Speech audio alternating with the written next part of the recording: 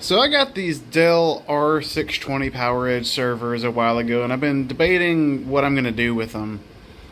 And this weekend I decided to start messing around with them, updating BIOS and stuff.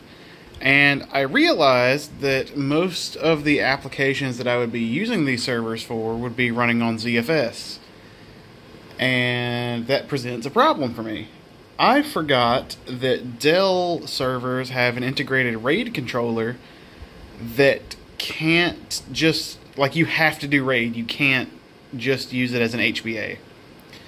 So I'm in a little bit of a pickle. I could just straight up put in one of my spare LSI HBAs, but if I do that, I won't have enough to put my external HBA to connect to a data shelf and also a 10 gigabit NIC. So what am I to do? Well, I did some digging, and it turns out you can totally flash the RAID card with IT mode firmware that basically just turns it to an HBA. So that's what we're doing here today. I apologize if this video isn't going to be very well scripted or scripted at all, honestly. This is going to be kind of a vlog style thing. Things are going to happen, and we're going to try and see what happens. So the first thing I need to do is I need to open this bad boy up, and I need to take the battery off of the RAID controller, because this will present us some issues. So yeah, this battery here, we need to, I've got it unplugged from the actual board here, but I want to try and take it off because I don't like batteries being around hot things and not being used. But this thing caches the RAID information on the card. It's basically like a CMOS for the RAID card. So we want to take that off. It's not going to be used anyway, so we're just going to go ahead and pop this off. Alright, she seems to be in place now. I think all the pins are connected on the bottom side. The battery's removed. So now we can just put the top back on very loosely, and we can begin doing some actual configuration stuff. Hooray! So the website that I found this information for flashing the IT mode is fodetia.com. I'll have a link in the description somewhere, I'm sure. But the crux of this is that it provides you a zip file with 2 disk images. And those disk images are a FreeDOS image and a Linux image. So I've slapped both of those images onto my Ventoys boot USB. Hello, cat. So yes, I've thrown them onto my Ventoys disk, and I'm going to start by booting into the FreeDOS image, and we will go from there. By the way, if you're not using Ventoy, you should really be using Ventoy. It's the only USB bootable stick you'll ever need. It's great. You can just copy your ISOs to it, and it just works. You know what? That's my fault. I shouldn't have praised Ventoy. There's some kind of memdisk errors. I'm pretty sure I'm going to have to write this ISO with Rufus. Damn it. Finally, we're here. So now we just run info, and we have a PERC H710 Mini, and I need to take note of that SAS address. Good thing I'm making a video about this stuff. And then we can pretty much just hang out at our desk for a minute, because we got to go to the guide on that website I was talking about earlier. I'll see you there. Okay, it looks like we need to clean out the card, reboot into the Linux image that's on that zip thing, and then we go from there. So that said D1 cross. D1 cross, let me double check. That says D1 cross. D1 cross. Okay. H710 D1 Mini. H710 D1, yep. If your card is not blah blah blah, otherwise hit enter. Well, I have triple checked this, so if I break it, it's my fault. Press any key to clean adapter flash. Where is the any key? Ha ha ha ha ha. I'm sure none of you have heard that before. And now we just sit here and do sweet FA. I will see you when this is done. Looks like she's done, so we got to press the any key again, not showing you where that is on the keyboard. And then we need to reboot into that Linux image, so I have to write that Linux image, excuse me, to that same drive, because I've only got one USB drive on me. Alright, I'll see you back shortly. Oh, wait, nope, evidently we're erasing more stuff. Okay. Cool, it runs 2 cleanings. Okay, well, when this is done, I'll do what I said a second ago. Alright, again, I'll see you when we boot into Linux and go from there. And I'm wrong, yet again. Now we press the any key one more time to write IT mode. Okay, sorry. I'm an idiot. I've never done this before, so forgive me. Don't see any errors. I must press any key, then reboot. Okay.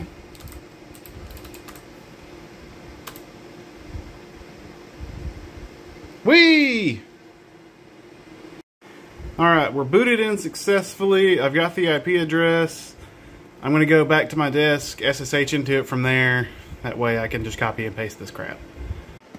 Okay, so now we need to just SU into the root user.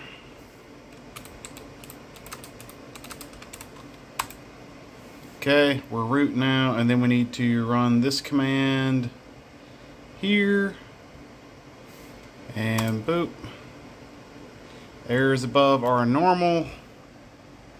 And now we just wait for this, I think.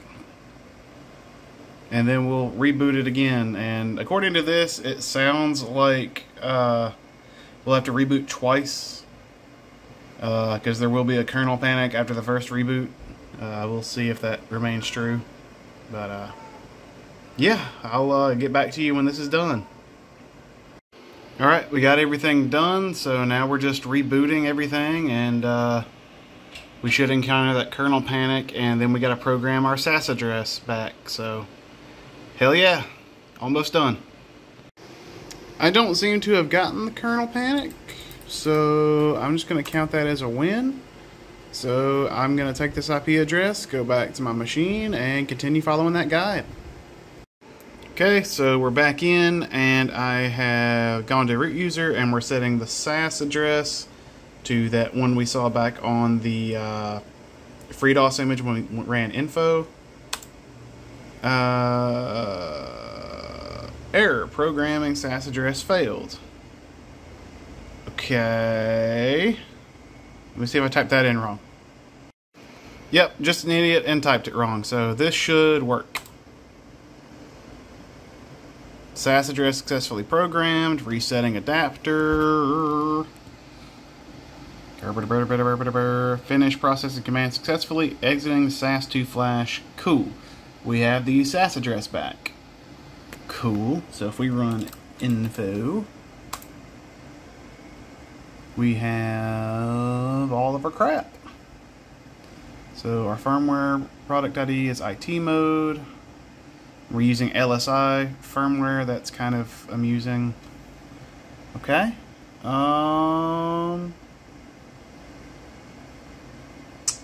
Okay, so I'm gonna keep reading through this guide and see if there's anything else I need to do.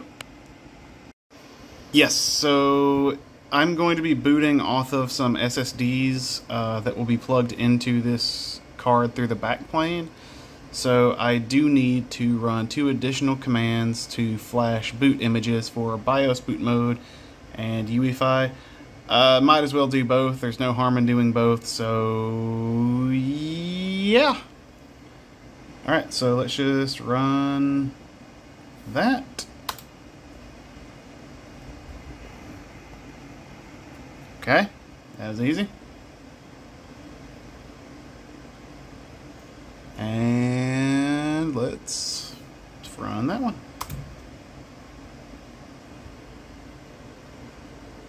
And we're good to go. Okay, so now since all that crap is done, I think we are clear to test out some, I don't know, let's run an Ubuntu server install just to see if it works.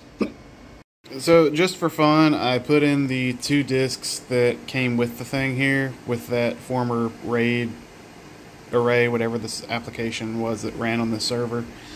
And I ran a Proxmox install, or started to, just because that's in all likelihood what I would wind up installing on this anyway. And it sees both discs independently instead of one virtual disk from the RAID controller, so yeah, I think we're good to go here. I think that was a success. Now I just gotta do it to the RAID controller on the bottom server, which is the one I'll actually be using for things in the future. But I wanted to test on this one since this is a 2-bay. If it breaks, so yeah, that was a successful little adventure, and yeah, I don't know if I'll do more of these like loose vlog type videos. Usually I try to do more, I don't know, useful things, but I don't know. This would seem like a kind of quick and easy thing I was going to be doing today, and it was kind of fun. So if you want to see more of this, let me know. If you don't, tell me this video is terrible and I should go kill myself. Alright. Thank you, and good night.